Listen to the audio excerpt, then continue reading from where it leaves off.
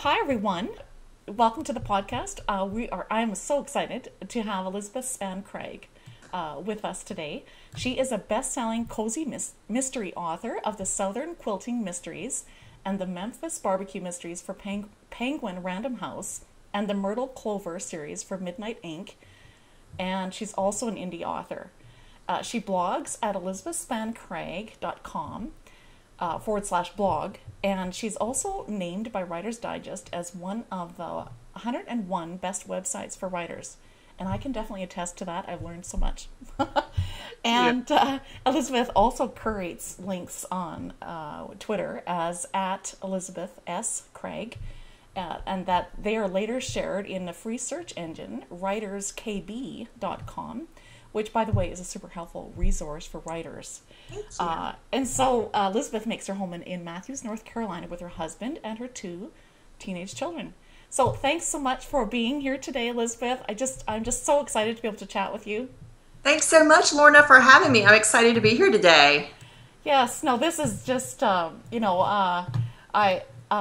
was so excited actually when I've been coming onto your blog even more and more just in the last, probably about 8 months. And I'm amazed at how much I'm like digesting. And then I read your about page, and you say on there that you really kind of got your start being interested in the Hardy Boy mystery series and Nancy Drew, and I read those all the time. I thought, what in the heck? We got something. They were the best. They were the best. Yeah. So, I think this is just going to be so helpful for people that are, really wanting to get started on writing like cozy mysteries. Would you share your story of how you got started writing and, what movies or TV shows or books were your inspirations or other writers? Oh, absolutely. And I was one of those writers. I'm really just a one-trick pony. This was my only career choice, really, was pretty much writing. I was very limited in what I could do, and I had explored journalism, and, of course, we had recessions in between there, and I did some banking, which was not fun, but ultimately, I've been writing pretty much all along. And as you mentioned, it was when I was a kid, it was all about Nancy Drew, Hardy Boys, Trixie Belden, any mystery I could get my hands on. And I think the mystery genre in particular is really, really good at hooking kids onto mysteries. Even in the case of recently, I've kind of acknowledged what an impact Scooby-Doo had on me as a kid. But it's true because, again, you've got, your sleuth and your sidekick and just a kind of a colorful band of characters going out solving mysteries together. Really intriguing, just kind of pulling kids in, and I knew that was going to be what I had to write. That's the only thing that really fascinated me, really my entire life, was reading mysteries. From there, it was like Nancy Drew. Well, from Nancy Drew, it went to Agatha Christie, and then after that, M.C. Beaton, who writes the Hamish Macbeth mysteries, and also Agatha Raisin. And she has been a tremendous inspiration for me as well. And that it made a choice very easy for me, just saying, okay, definitely going to be traditional mysteries. And it's one of those things that you know what to expect. There's a certain pattern to mysteries. As a reader, that can be very comforting because you know sort of the pattern of what's going to happen in the story. And then each one is still uniquely different. And it makes it, you're trying to see what spin the author has on the traditional take of mysteries and working within the structure. And I think that makes it really interesting. Maybe I think that way as a reader just because I'm a writer too, but it's fun to see what a writer can do with what they're given and just these constraints of the genre and working inside those. Yeah. Wow. I mean, I'm sure you know this genre inside and out, so that's really cool. I'm always learning something new. No, that's really great. I know mysteries, but cozy mysteries, I'm not exactly sure. And I think your books are mostly cozy mysteries. Is that right? They are. Yeah. They are cozies. Is that similar to something like, I used to watch Murder, She Wrote. I know it's been a while since it's been on TV, but I love that series. So is that similar? It's very similar, actually. I was a huge Murder, She Wrote fan. In fact, I think you and I are probably about a similar age. We may have been the only teenage Murder, She Wrote fans out there. But I love that show. Oh my goodness, that was just a fantastic show. Angela Lansbury, Yes. and you had an interesting cast of characters to come in, and it was a small town, a very limited kind of environment for suspects, and really it started to be called the Cabot Cove syndrome because there was this huge body count that was racking up Yeah. in this tiny little town in Maine. So it was kind of funny, but fantastic show, and that is what a cozy mystery is basically this. You don't see a lot of sex or violence Yeah. or a gore, forensics. There's no profanity to speak of, and so the focus is on the puzzle of the story, and it's almost an interactive process where the writer has the sleuth and the reader exposed to the same clues and red herrings, and the reader has an opportunity to solve the crime alongside the sleuth. I did notice that on, like, so when I would watch Murder, She Wrote, that often the actual crime was sort of behind closed doors, I guess you could say. Like the actual, like it wasn't graphic. That's what I mean to say. Exactly. Yeah. Yes, it was off stage, Yeah. and so the reader and the sleuth comes upon the body, and it's not usually described in very gory terms. You can say they were shot or they were strangled or whatever, but you don't get a lot of detail with that, and you never. It's with a thriller, on the other hand, you might be present during the murder actually as a reader. Yeah. And with the cozy mystery, it's all just the body has to happen obviously to have the story to happen. Exactly.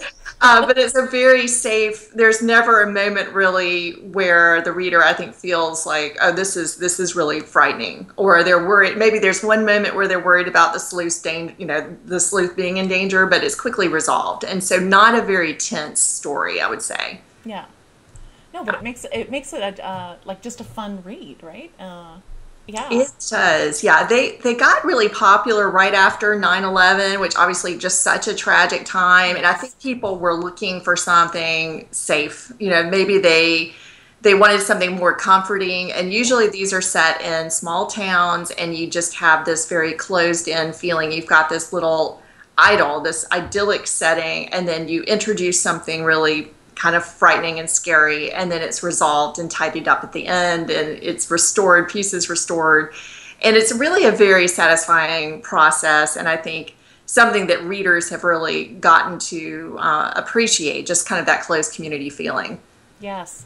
Oh, and I love small town stories. So that actually, and it actually really the cozy mystery. It even suits the name cozy because small town seems very cozy. So Exactly. Yeah, that's what we're shooting for. yeah, no, that's awesome. Just to kind of dig deeper into your process, would you just talk about how do you come up with your characters, and are they based, like, are they inspired maybe on real people or by a TV show or books or something like that? Lorna, I think it's changed for me over the years. I think starting out, it was much easier for me in developing characters to make them amalgams of people that I knew. Yeah. And that way I could just take a little bit of one person and a little bit of another and kind of make this Frankenstein of of an end product, because it helped me to keep up. I was like, okay, well, I know these traits, and I know this dialogue habit, that this particular person has. And they were ways to help me develop characters. But being an introvert, I only know so many people.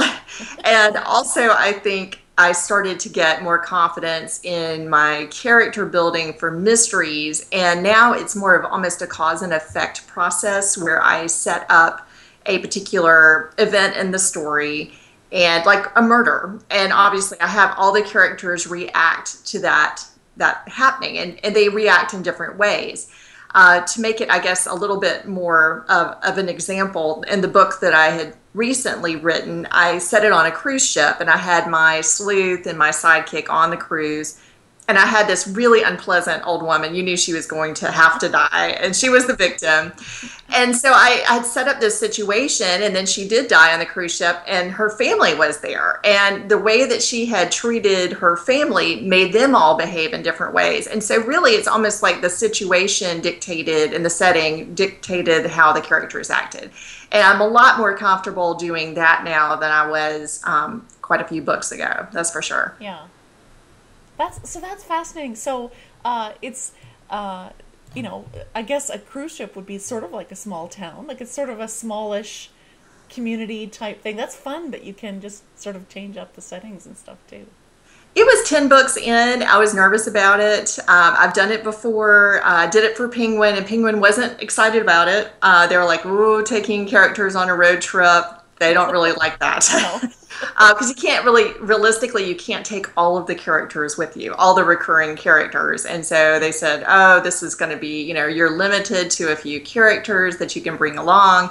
And they're right. But it is, I mean, when you've gotten to like book 10 in a series and readers are like, oh, really, we'd like to see them do something a little different, then you start to do things like take them on the road. And it was a little tricky, but I took as many characters as I could. And then I bookended the book with stuff from the town. And so they were in the town, then they left and they went on the trip and then they returned. And I think that made it a lot easier because I could incorporate some of these other characters. So I'd kind of learned my lesson with my editor kind of fussing at me about that. No, I mean, it's, you know, I mean, that is writing, a little bit of experimentation and that sort of thing, right? Exactly. I think it makes it fun for the writer and for the readers because after a while, you know, I hate to think that I'm not getting bored with it, but I was like, oh, the readers, they seem like sometimes they want things, you know, kind of changed a little bit of change anyway. Yeah. Fiction writers or readers or of your books who are listening, I'm sure, are curious about your writing process. So, you know, do you get an idea first? And maybe I should ask, do you keep an ideas file? And then do you outline, or do you, you know, sort of write by the seat of your pants? Are you a pantser or a plotter?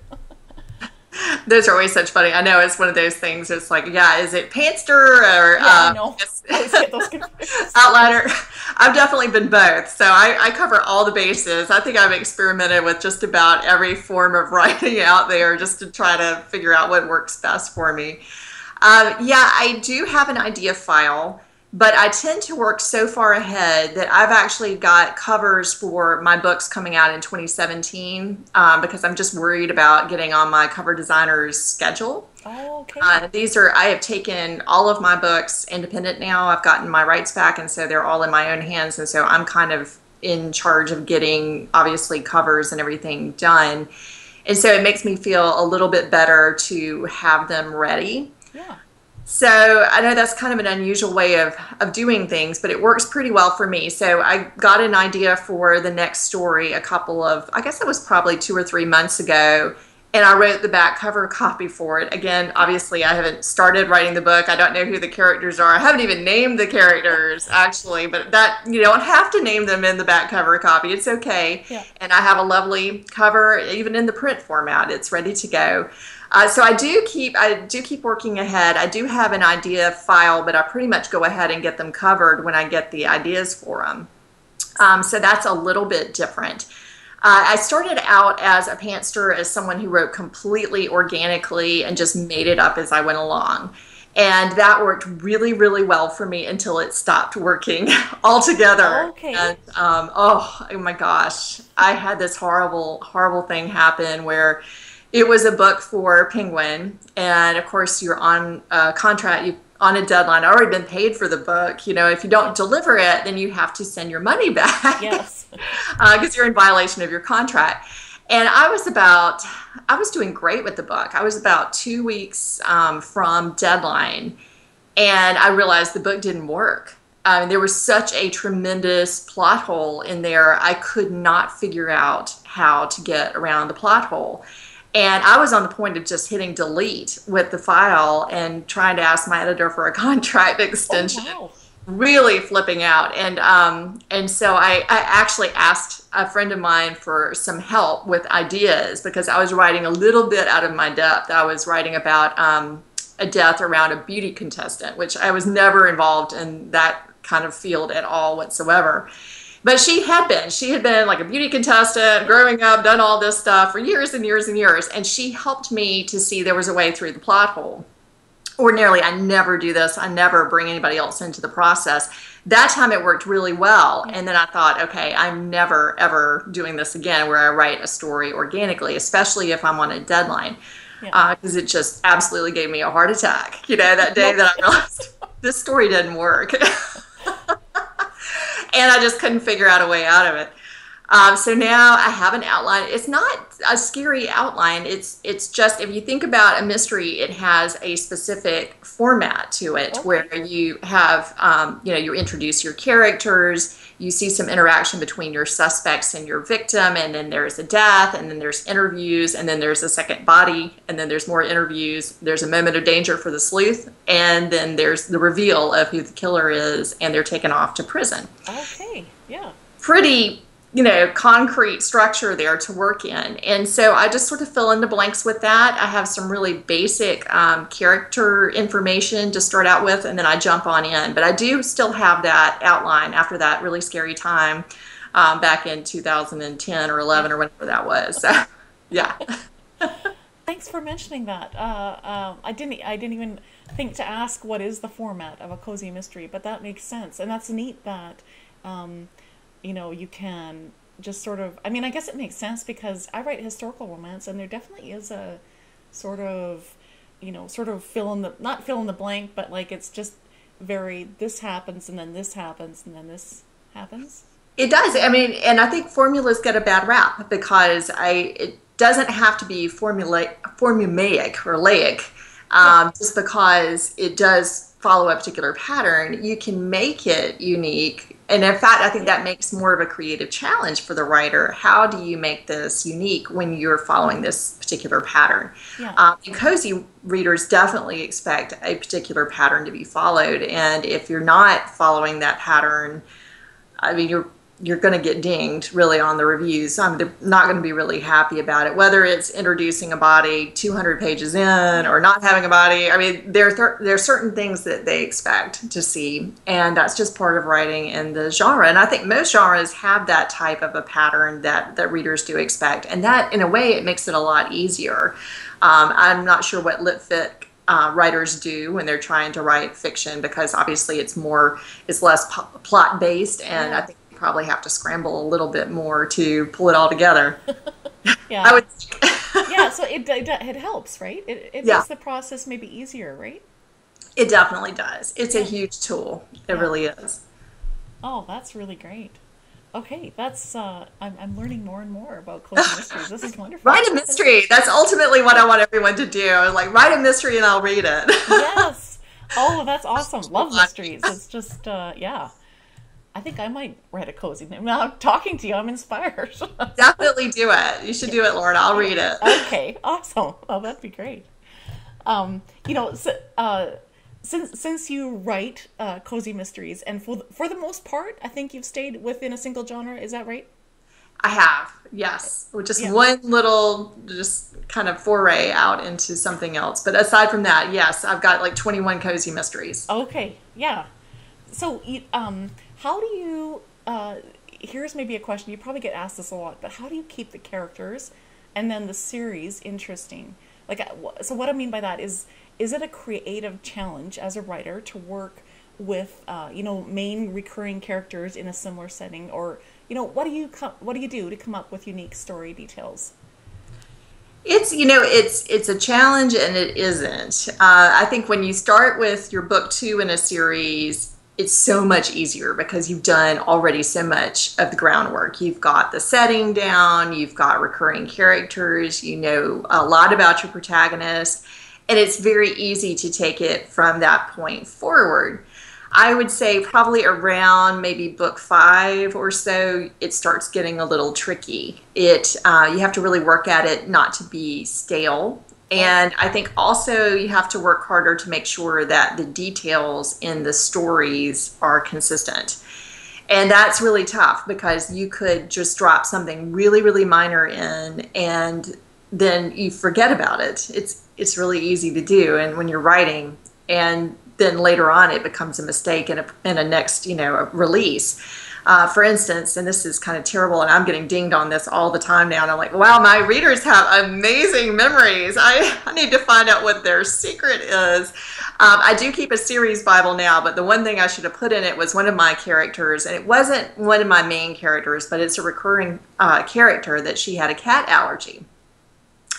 And then I promptly forgot that she had a cat allergy, and I gave her a cat like 2 books later, she ended up with this cat, and the reader's like, oh, no, she can't have a cat because Irma has a cat allergy. And I'm going, you are so right. Irma does have a cat allergy. So then I had to go back in, and that's just the wonder now of just digital technology, is that you can go back into a file and just correct all the stuff that you screwed up. But ultimately, it would be better not to have a mistake like that and have this character with a cat allergy that has a cat later on. So you keep a series Bible, and in that Bible, I've got things like character eye color, preferences, what type of, if they're retired, what kind of work they did before they retired. Anything that I mentioned, especially those throwaway statements, like the cat allergy thing, where I don't think I'm ever going to revisit that again. I need definitely to put that in the series Bible and just keep reviewing that as I write that series. No, it helps. That is really good. So, just out of curiosity, that just sort of triggered a question. But so, do you use like Pages or Word, or do you use like Evernote? What do you use to, and do you put headings in there, like, so characters, setting, like how do you manage a series Bible? I'm interested because I'm kind of writing series now too. Exactly. It's I make it as basic as I can. So I do have all the recurring settings and what they look like, and that does, again, it saves a lot of work for us if we refer to it before we start the next book. And then I have each recurring character, and I have just a little section, their names in bold, and just a long list of, it's kind of rambling non sequiturs on what they look like, and, their disposition, and what makes them happy and what makes them angry, and just all of these little things like that. And that really helps. I'm trying to think if there's anything else that I track. I do, because I was traditionally published before, I do have a style sheet with the way I spell particular things, or just to be consistent with the style that I use in a document. I'm trying to think some of the very particular things that you can kind of differ on, but I guess just some of the word use that I use and just diction of referring to things, I keep track of that as well. So that way everything is just mostly consistent in the stories, and what I abbreviate, how I abbreviate it, that kind of thing. Very smart. I hadn't actually thought of, because that's, and those details are important, but usually I just think of the regular details, like what's the character like, but I hadn't actually thought of, if you use abbreviations and all that, so I might have to go back through it. I wouldn't have thought of it either if they hadn't started me on that, but it's just like AM and PM, for instance. Do you do AM with the dots in it, or the AM and PM capitalized, or are they not? Interesting things like that, just little things that you do to make it consistent, because sometimes I've found readers are binge reading. If you have a long series, and I do have a lot of books, and they'll just read one right after the other, and of course I didn't write them that way. Rarely did I write them back to back. In fact, never did I write them back to back. So there might have been a year, 18 months between when I was writing those books, because I wrote 3 different series, so I had to go do the different books in the different series. And so I was like, oh my goodness, it's true, because if you're reading it back to back, then you see all these little, just inconsistencies and things like that. So I actually have some super readers who I'll send them a manuscript before I let it go out live and just say, what do you think? And one lady has read, she is my #1 fan. She is in Peru, and she has read my book. She says 30 to 40 times a piece. I cannot even imagine, because I have only read them maybe twice myself. That's awesome. When I was editing them. So she's the one that I send them to. And so, is there anything, have I screwed anything up? Because I feel like she knows my characters better than I do, for sure. No question about it. And just, let her look at it, because I was getting all these kind of bad reviews from her, and I thought, let me get her on my side. let her look at this stuff before I publish it. I want her to catch the mistakes, and then I can correct them before I send it out there. And that makes me sound kind of careless, but I think, modern writing, and you're juggling so much stuff with, you've got promo, and, you're blogging, and You're trying to keep on top of the Amazon keywords and what they're doing, and then you've got, you're writing books and you're making appearances. And I think it's possible to make mistakes, and it's definitely possible for me to. Trying not to, but it's hard. Oh, yeah. Well, especially when you're juggling so much, right? Exactly. And that's wow. But I mean, that is really great that you decided that you would just contact her and ask her to sort of preview the book before it's actually out there. What a great idea. I've got several of those folks now, and they're huge helps to me. I don't think I could do it without them, because even my freelance editor, of course, and she does a fantastic job, but she's got a million other projects Yes. as well. And she's like me. I mean, she's read my books, a couple of times a piece. Yeah. And so I mean, even though I came up with the characters, I feel like sometimes I still have limited familiarity with what they do, because I'm not reading. Maybe I should, that's a lesson to me. I should be consistently going back and kind of rereading the stuff that I've already written. But it's painful to do that. We all hate to read stuff that we've written before. Oh my goodness. I'd rather face a firing squad usually than read my own books. It's just, I feel the same way. it makes me feel so self-conscious. I don't know what it is. And my books are audio books too, and so I'll be listening to them, and I'm trying to focus on the narrator, and edit it, make sure everything sounds good. And I'm like, oh no, it sounds just fine. I can't handle hearing my own words. It's so bad. Oh my goodness, writers are so neurotic. That is true. We have a lot of doubt about stuff and our own writing, and yeah. Yes, we do. No, that's so those are really great tips. That's really helpful. A series Bible. I'll have to remember that. I'll have to re-listen. This is what I do. I'll re-listen to your tips because this is super helpful. So for writers that are listening, who would also love to hear about your writing process, would you give your you did talk about some of your tips on how to develop a cozy mystery, but maybe there are some techniques you use for, say, for instance, your main sort of detective-like character, and how does she go about interrogating, asking questions of possible suspects, and how do you get setting and character traits as a foreshadowing, because mystery, right? It's a lot about foreshadowing. So how do you use that to let the reader know what's coming next? I'm curious about these things. No, it's good. It's all good. It's fun. It takes, I guess, a little bit of time to kind of get used to. It helps that reader expectations are that your sleuth is going to jump in and participate.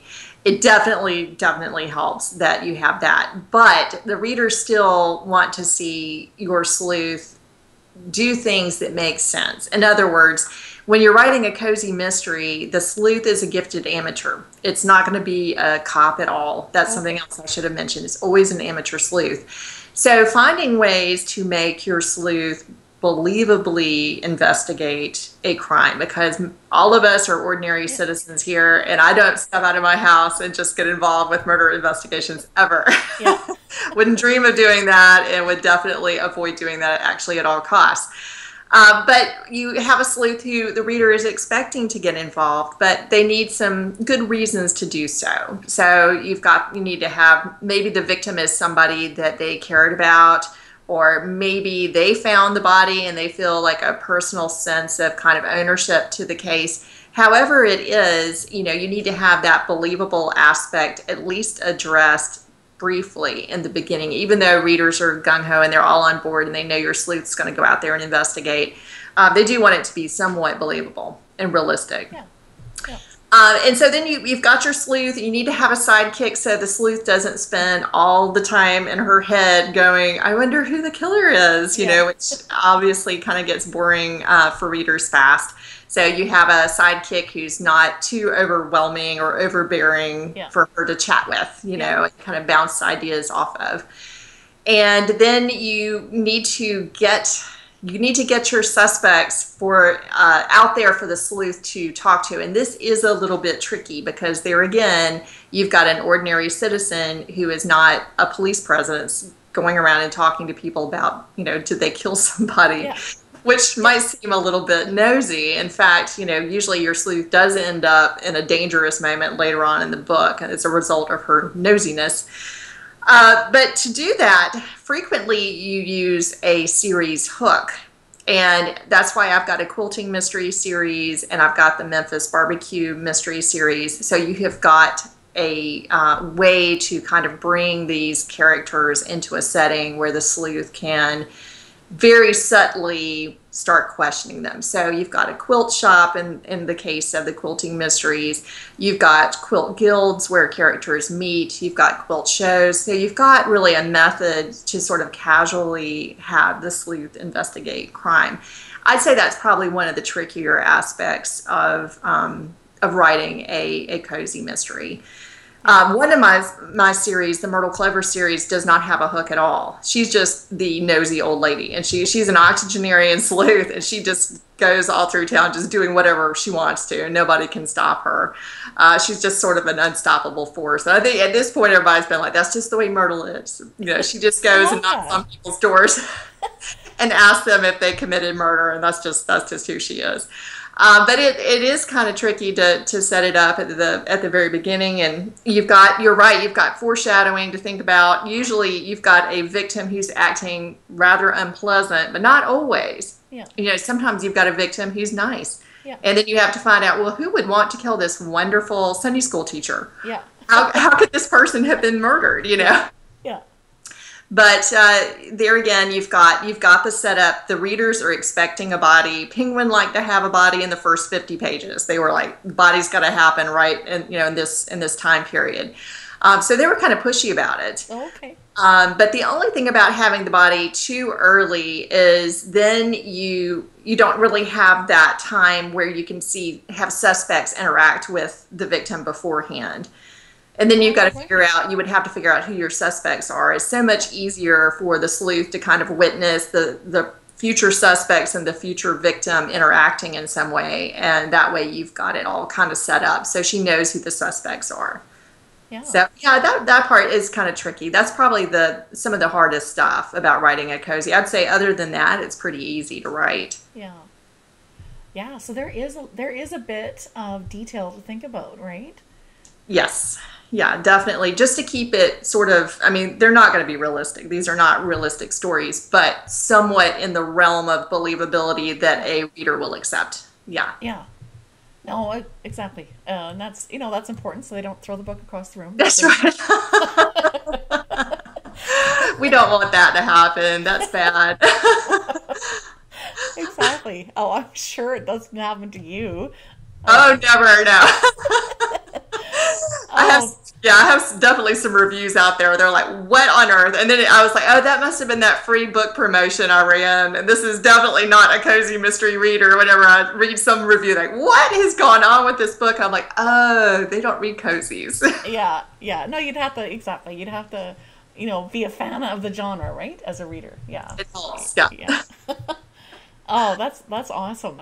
So there must be a lot of conversations then between characters, like between the sort of the amateur sleuth and the regular characters that are around her. Is that true? Like there must be a lot of conversations or a lot of dialogue. Yeah. Very, very dialogue heavy books. Very little narrative in there to kind of hook it together. Yeah. And probably for this genre, the more dialogue, the better, because you need to get everybody talking. And it's helpful to have it move along a little bit if each of the suspects lies about something and tells the truth about something. And then the sleuth has to figure out which is which. And it just kind of keeps the story going because it sends the reader and the sleuth off in, obviously wrong directions. Yeah. Those are red herrings. And it also provides clues. And that's probably a favorite way for cozy mystery writers to drop in clues. Because otherwise, you don't have any forensic stuff going on in a cozy mystery. You're not following the DNA. You're not doing anything with ballistics to speak of. So you're really limited to what characters are saying about each other and their relationship with the victim and maybe catching them in some inconsistent stories, alibis messed up. That kind of thing. And then you have these clues that come out in dialogue, and because mystery readers are so incredibly savvy, and I really think they're the savviest readers out there because they're looking to solve the case. They are just dying to solve the case. Yeah. But they also want to get it wrong, so they're surprised. So they want to solve it and feel like they're solving it, and then they want a surprise ending. So it's kind of hard to deliver all of that. But you deliver a clue and then you distract from it. So whether that's with another body or maybe a couple of other suspects or characters are arguing with each other or whatever it is, or maybe something happens that seems like a more important clue, it's sort of a sleight of hand. So you've got to have the clues out there and be very, very fair with the readers. And then you also have to distract from them as well so that the reader hasn't solved the case in like chapter 2, which would be really, really bad. Yeah. That, it takes a lot of thinking as a writer to come up with a surprise ending, right? It does. And sometimes, and I'm actually frequently surprised by the ending myself, because if you have set up the story like you need to, where every suspect has motive, means, and opportunity, then you can change the killer at the very end. And probably 9 times out of 10, I do that. I'll be like, you know what? The person I thought was the killer is not the strongest candidate. I think readers will be more surprised if it's this person. And then I'll just change it right there at the end. And you would think that would make a mess for the first draft, but it really doesn't, because you've got everything set up perfectly. It just points to different people. And then at the end, you say, okay, this is the one with the real clues where this, and this, and the others were red herrings. Yeah. Oh, that's really good. Actually, as you were describing that, I was thinking, well, that's actually the part I liked about Murder, She Wrote. It was usually a surprise who actually was the whodunit at the end, right? Exactly. And I know my editor had a lot of thoughts about that too, or she would sometimes ask me to change the killer because she'll be like, oh no, the readers will want it to be this person because they don't like that character. So, let's make it somebody really nice and then they'll be surprised, So sometimes I'll remember that advice and I'll be like, oh yeah, let's change it to a nicer character, and then they'll be shocked. They'll be shocked in the end. It makes it fun. How fun. You get to play around in your imagination. Exactly. Yeah. I always feel like sort of like Mr. Rogers, neighborhood of make-believe or whatever. I'm like, I live in the neighborhood of make-believe just all day long. Well, and that's the fun part of writing, right? It is. That's the best part. Yeah. So a lot of listeners are actually, first-time writers or struggling writers who are, just starting to write their first novel. And, are there some tips that you would have for first-time writers who are just starting their process now? I do have some tips, and those are really just to keep the bar set very, very low. And I know that is counterintuitive and not really what a lot of people say, but I think it's more important to set up a string of successes in meeting your goal than it is to rack up this huge word count. I feel like, if you can just every day say, even if it's just, opening up your Word document and looking at your manuscript, even if you don't get any further than that, just thinking about it, just even 5 minutes a day, just set it as low as you possibly can and think, okay, how much can I feasibly do each day? Because we all think, oh, well, we can, be like NaNoWriMo every day. Yeah. Life happens. I mean, my daughter has had all kinds of dental appointments this week, and, my cats have been running amok, and just life happens. Yeah. Life happens in between. So I think just set it really, really low. And I've had it, usually my goal is 3 pages a day, which, is nothing compared to so many writers out there. I can knock that out in about 20 minutes. I am pretty fast, but I have been doing it a little while. But I know when I had a toddler and it was just super, super hard, and this was back 2002-ish, I would say, okay, she will watch Sesame Street, Elmo's World for like 10 minutes tops, and that's it. And in that amount of time, that's when I would write. Yeah. And I found that in that amount of time, at that time, I could write about a page. But, even if you do a page a day, then you have got too long of a book, actually, by the end of the year, something you're going to really need to edit back. Yeah. So I think just setting the bar really, really low, being very flexible with yourself, and just saying, okay, maybe I can do just a few minutes on my lunch break, or maybe I can get up before everyone else in my house. Maybe I can write at I have a doctor's appointment. Maybe I can write in the 10 minutes before I'm called back there. Just being really flexible about writing in public. In particular, I write every day in a carpool line outside my daughter's Yeah. high school. Oh, that's great. Yeah, sometimes I honk the horn by accident because I've got the laptop, between the steering wheel, and I'm just typing away, and sometimes it just honks. That's pretty bad, but she doesn't know I'm embarrassing her because she's inside the high school, Oh, so okay. that's very good. That makes it okay. But just be really flexible with yourself and understanding that, we are all just so busy, and it's not saying writing is not your priority, but just being really realistic about it. And then if you've done your 5 minutes, your 15 minutes, and you're still wanting to go, keep going, keep writing, and just, really get some progress made. But then the next day, just because you did a lot of progress the day before, just pretend all that progress didn't happen and still go back to your 5 minutes or 15 minutes or whatever it is, and just maintain that habit and consistency. And that's not to say, obviously if you're sick one day or, there's some sort of family emergency that you have to write. I'm not one of those people, and there's certainly days that I don't write.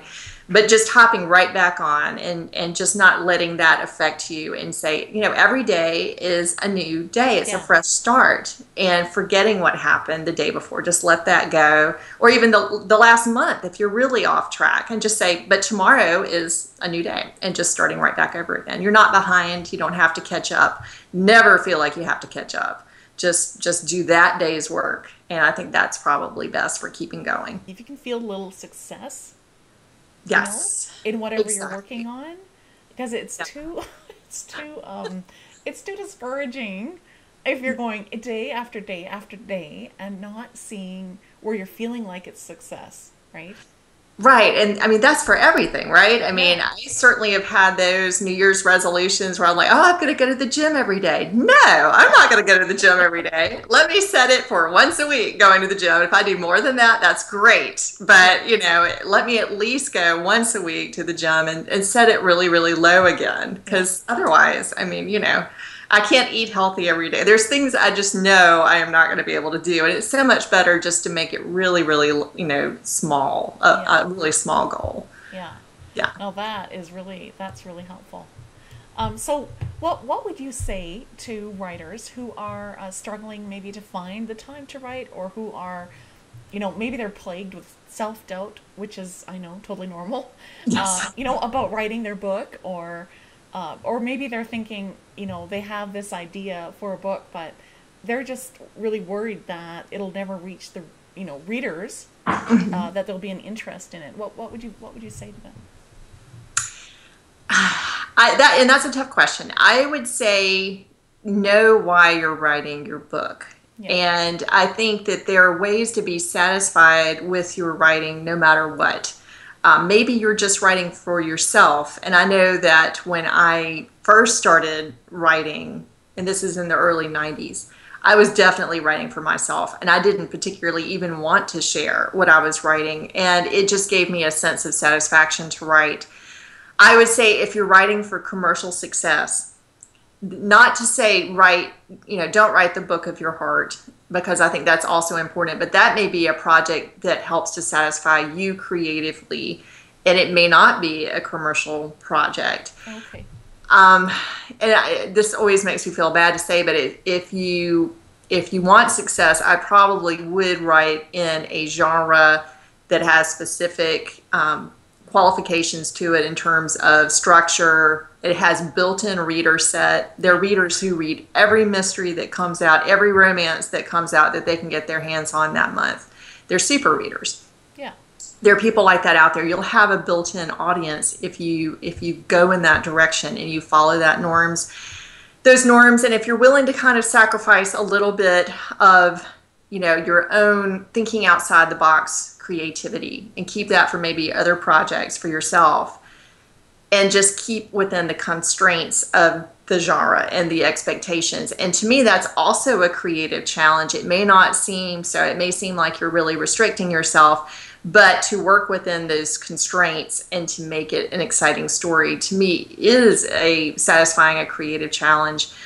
That's probably the best thing to do, and just keep writing stories and write some for yourself and write some to share. And that way, it works out.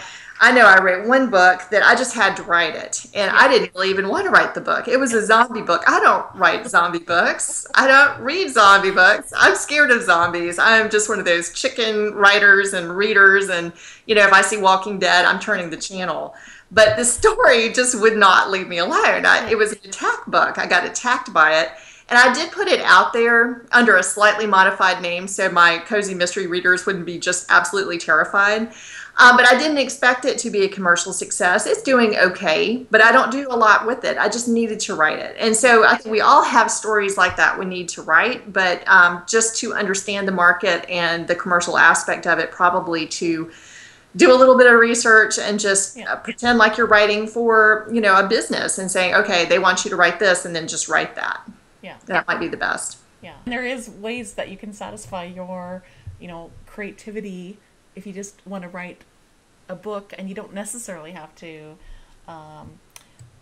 publish it. You could just write it for yourself, right? Exactly. Or publish it and, just not pin everything on it. It's just, and we can be also really kind of sensitive about our work, and you can still get that satisfaction, but you can get success too if you're willing to kind of do it in a particular way. I think it just accepting that that's part of it. And in some ways it's kind of a relief going, oh, I don't have to have this unbelievable concept that nobody's ever thought of before. No, not really. You could just really do the same kind of thing and making it slightly different and really be a success at it. And that helps too. You have written for years, and I've read a couple of your books already, and I just love them. Thank you. Yes.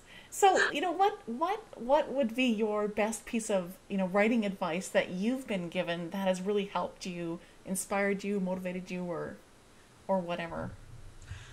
That's also a tough one, because I think there were several things that I had gotten. I think probably from a motivational standpoint, it was definitely just to start each day fresh and not try to catch up, which is just bewildering. I mean, I've even as somebody who has kept a diary for years, feeling like, oh, I have to backlog on my diary the weeks that I didn't have an entry or something like that. It was just exhausting to think I've just got to write 5 pages to sum up what happened in 2 or 3 months. No, it's just today. Let me just talk about today.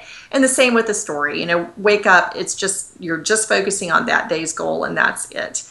And then I would say also probably the best piece of writing advice I got professionally was to self-publish. And I do have, I guess, 10 or 11 books that are traditionally published, but I did get my rights back to all the characters.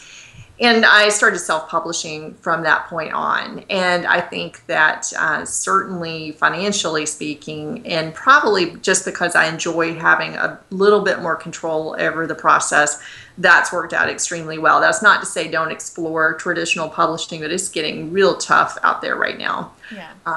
With these publishers, and the publishers are cutting back quite a bit. Nothing to do with us or the market per se. It's mostly that the way that readers are reading has changed, and they're not changing as quickly. And so I think self-publishing probably, or strongly considering self-publishing, is probably a very good piece of advice as well. Yeah. No, that's awesome. That's great.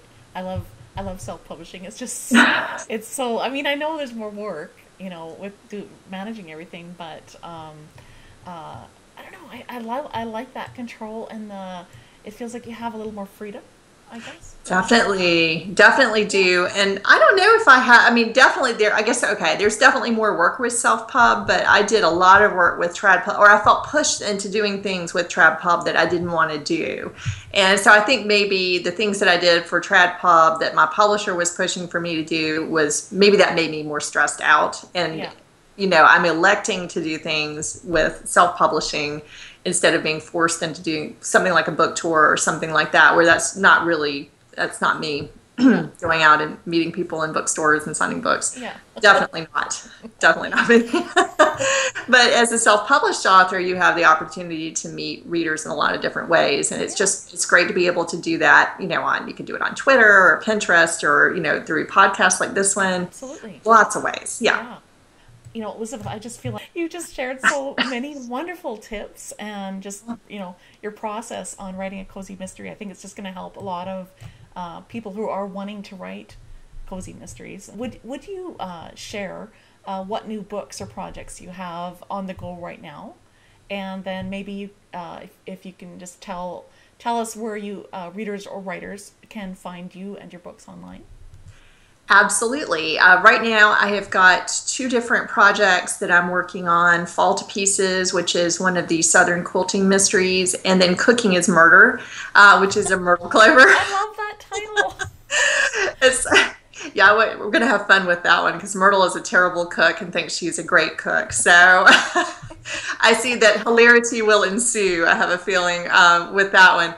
And those, I'm being a little cagey about the release dates on those, but sometime in 2017. So I'm being a little slower and a little bit more deliberate with these two books. I usually write about 3 books a year, and I'm slowing down just a tiny little bit right now. Yeah.